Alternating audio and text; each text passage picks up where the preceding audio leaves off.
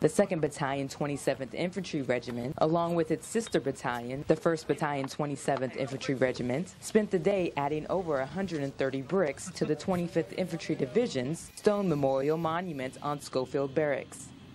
Soldiers ensured that the ground was leveled and that each brick was cut accurately and placed in the correct order of arrangement. First started out laying a baseline for the bricks, and we leveled out the ground, placed it all back in a different order than we had it before, kind of changed it up. Started out with 5 guys, then we got like at least a good 30 people. After the monument was finished, an unveiling ceremony was held for Honorary Sergeant Major Jerry McKinney, a well-known Wolfhound.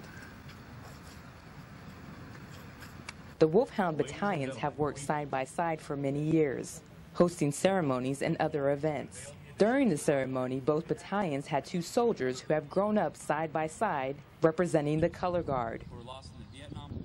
Each year we get together. It's kind of nice to do something with him in the Army. But every year we either do Regimental Day or anything to do with the Wolfhounds, we get to link up. And this time I was able to pull a couple strings, and he was available to be on the color guard for 127.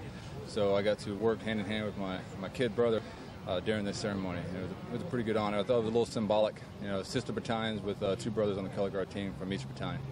The ceremony was an emotional event for many soldiers and veterans. It was an emotional event for me, watching those guys go back and, 40 years later, relive the history that they firsthand accounted, losing the ones that they loved, and then coming back and reliving it now. They were the greatest. It was hard for them now, and obviously hard for them then.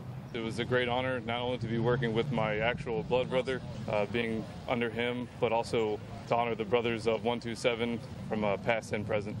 Reporting from Schofield Barracks, Hawaii, I'm Army Sergeant Vanessa Atchley.